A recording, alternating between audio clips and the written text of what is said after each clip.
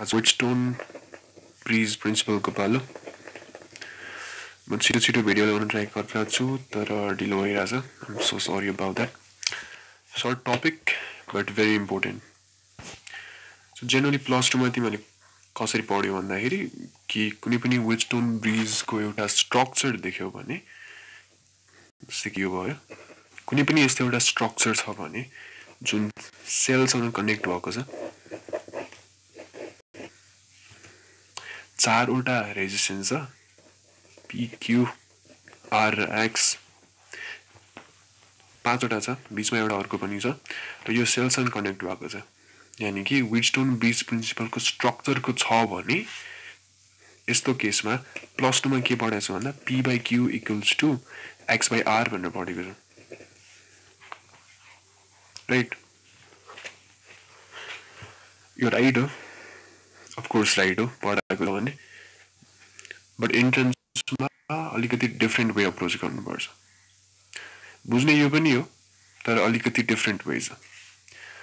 यसमा नि भन्न खोजे त यही हो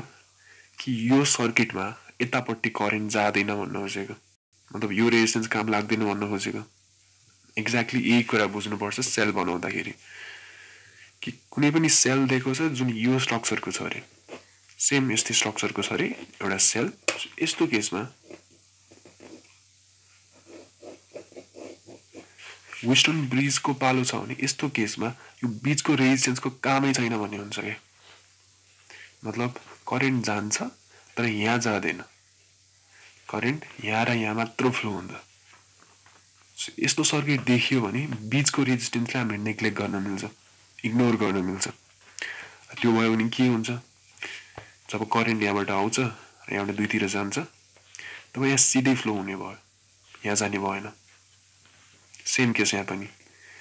यहाँ रेजिस्टेन्स छ यहाँ रेजिस्टेन्स छ यहीँबाट फ्लो हुने भयो यहाँ जाने भएन सो यो दुईटा सिरिजमा हुने भयो सिरिजमा तलको पनि सिरिजमा हुने भयो यो र यो प्यारेललमा हुने भयो सो क्लियरली बीचकोलाई रेजिस्ट गरेर गर्न मिल्यो Wheatstone ब्रिज प्रिन्सिपल एउटा सर्टकट जस्तै हो जुन क्वेसन एकदम लामो गरी नबुझिने गरी गर्न सकिन्थ्यो त्यो सिम्पली एउटा कुनै पनि स्ट्रक्चरलाई Wheatstone ब्रिज हो भनेर थाहा पायो भने सिद्धियो अब क्वेसनमा सिधै यस्तो बनाएर त दिँदैन क्वेसनमा त घुमाएर दिन्छ यताउता बङ्गाएर दिन्छ सो गर्ने के भन्दा यो बनाउन सक्नु पर्यो कहाँबाट कहाँ गएको छ त्यो रटिदेऊ राइट दिमागमा कन्ट्याओस् सपोज हामी यो दुईटा पोइन्टलाई ए र बी भनौँ र यो जुन जोडिएको छ यो पोइन्टलाई सी र डी भनौँ सो जहिले पनि याद गर्यो कि Wheatstone ब्रिजमा सो फर्स्ट चेक ए र बीमा सर्किट जोइन छ सो एबाट दुईटा रेजिस्टेन्स गएको छ फर्स्ट चेक है तिमीहरूको एबाट दुईटा रेजिस्टेन्स गएको छ बीबाट पनि दुईटा रेजिस्टेन्स गएको छ एबाट गएको फर्स्ट रेजिस्टेन्स र बीबाट गएको फर्स्ट रेजिस्टेन्स एउटा पोइन्टमा जोइन हुन्छ त्यो पोइन्ट सी हो एबाट गएको अर्को रेजिस्टेन्स र बीबाट गएको अर्को रेजिस्टेन्स अर्को पोइन्टमा जोइन हुन्छ त्यो पोइन्ट डी हो सी र डी को बीचमा अर्को रेजिस्टेन्स छ तर त्यो रेजिस्टेन्स नेग्लेक्ट गरिन्छ रटिदियो यति कुरा याद होस् पानी होस् क्वेसन यतिकै गर्न सकिन्छ जस्तै कि क्वेसन यो होला सपोज क्वेसन यसरी आएको छ यो 10 भोल्ट हो यो 10 भोल्ट 20 भोल्ट यो 10 भोल्ट यो 10 भोल्ट सो हामीले यसलाई एउटा Wheatstone ब्रिज बनाउन मिल्छ कि मिल्दैन ए र बी को ठाउँमा एक्स र वाई छ एक्स र वाई एक्सबाट एउटा रेजिस्टेन्स आउनु पर्यो वाईबाट अर्को रेजिस्टेन्स आउनु पर्यो यदि Wheatstone ब्रिज प्रिन्सिपल हो भने एक्सबाट एउटा रेजिस्टेन्स आउनु पर्यो बीबाट अर्को रेजिस्टेन्स आउनु पर्यो दुईटा जोइन हुनु पर्यो एउटा ठाउँमा एक्सबाट अर्को रेजिस्टेन्स आउनु पर्यो वाईबाट अर्को रेजिस्टेन्स आउनु पर्यो र बीचमा जोइन हुनु भयो एउटा ठाउँमा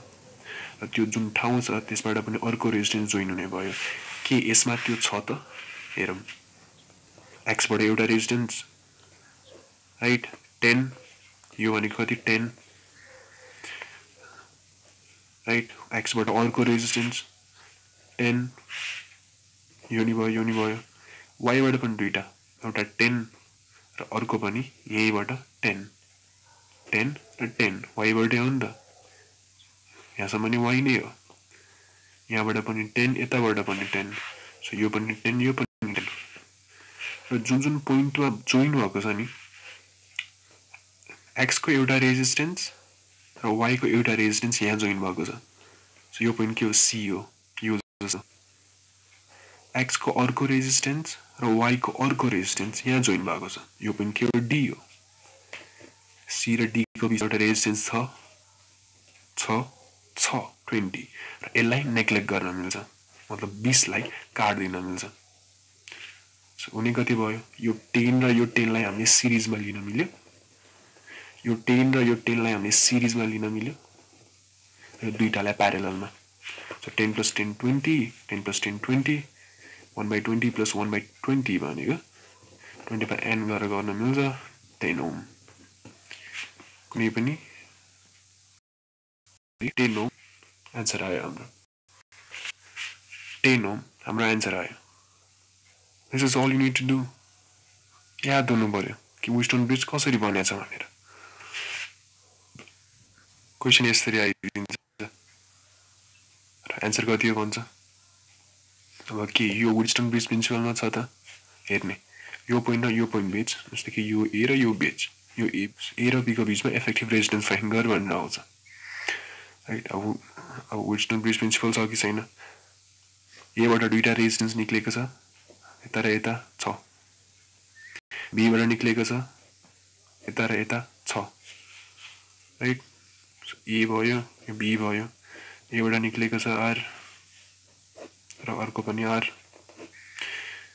बीबाट निक्लेको छ यता एउटा आर र यतापट्टि अर्को आर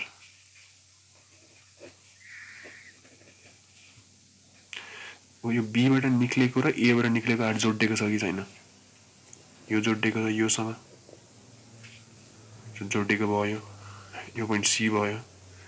यो जोडिएको छ योसँग यो पोइन्ट डी भयो राइट यहाँको जस्तो सी यो सी र यो डी जस्तो सी र डी बीचमा एउटा रेजिस्टेन्स छ आर तर त्यो रेजिस्टेन्सलाई हामीले नेग्लेक्ट गर्न मिल्छ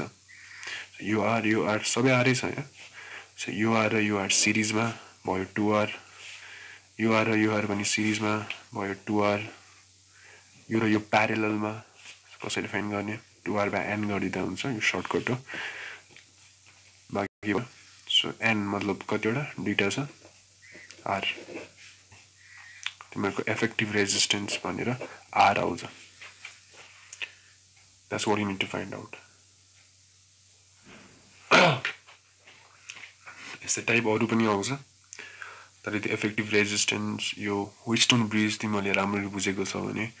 it's a piece of cake I am making very less videos I don't know I'm trying to make as many as possible. I'm so sorry. But keep supporting. Maths पनि सुरु गर्दैछु छिट्टै. Bye bye.